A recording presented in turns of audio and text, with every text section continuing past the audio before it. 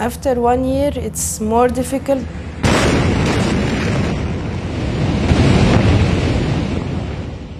I'm still angry because we didn't get the justice yet.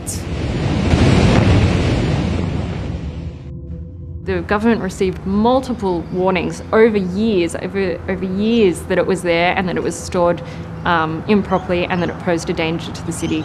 That's not negligent, or it's negligence so extreme that it's criminal. Oh my God!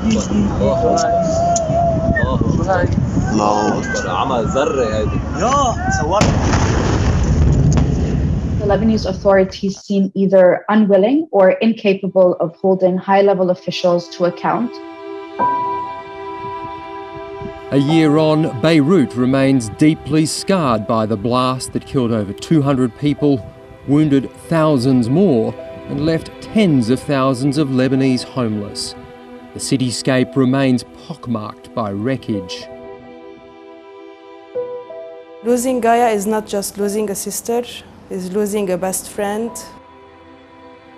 Mariana Fedoulian heads a committee of more than 100 families who lost loved ones. The younger sister, Gaia, was 29 years old when she died in hospital from her injuries. She got hit by the blast, and then she had a bleeding, an internal bleeding. Not far from Gaia's portrait, the face of 2-year-old Australian Isaac Ohlers. Isaac is everywhere in our house. I still haven't come to terms with what's happened.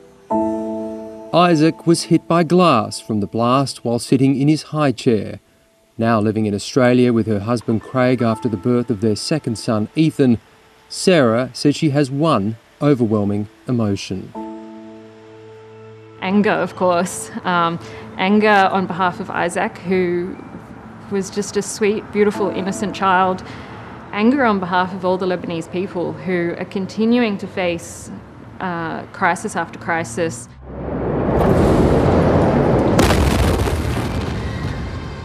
The almost 3 tonnes of highly explosive ammonium nitrate had been stored at the port since 2014.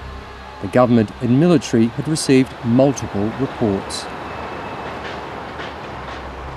Non, bien sûr, ce sont des commentaires qui sont justes parce que cette explosion comme... This tragedy brought to light the deep failings of the administration, and this is the reason why, if there's any lesson to be learned from this dreadful disaster, from this tragedy for the Lebanese people, it's that we see the need to rebuild the state and strengthen the administration, specifically its failings in terms of its competence, in terms of negligence.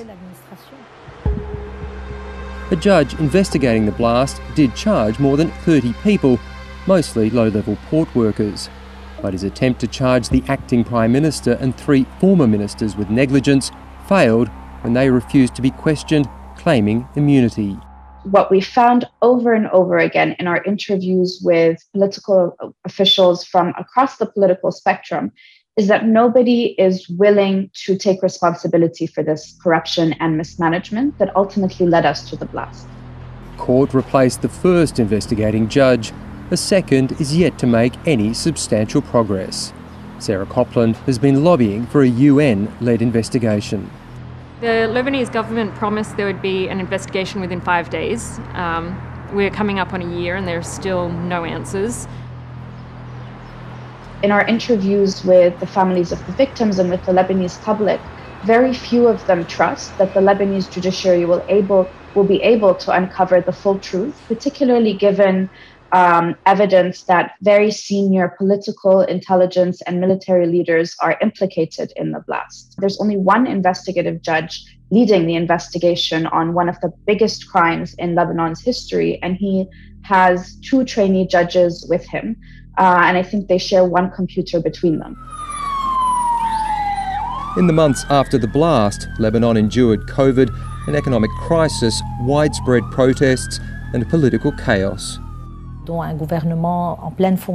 no longer have the means that a fully functional government would have at its disposal and find ourselves in a very difficult situation.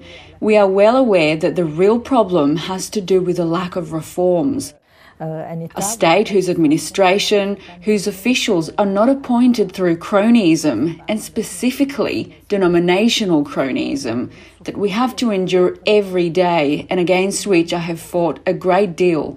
We're not under any illusions that accountability for the blast will solve all of Lebanon's problems, but at least it will show that high-level officials can be held accountable for a crime as devastating as the Beirut blast that destroyed half of the capital city. Lebanon, yeah, it is a failed state. So nothing's good. But Mariana still hopes for Lebanon's sake the local investigation succeeds. Otherwise, she says there's no reason to live there. They have to try and they have to find a way to get justice in Lebanon. If we cannot find any positivity here or any answers here, for me it's better to leave this country and go outside and live somewhere else. We will not forget, we will not stop.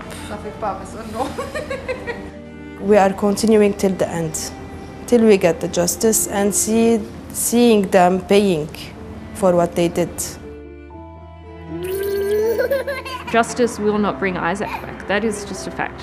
We live with that every day and we will for the rest of our lives. And we did everything we could to get justice for him, and that the world knows that what happened to him was wrong. They blew up a city and the world has moved on. And that's not right.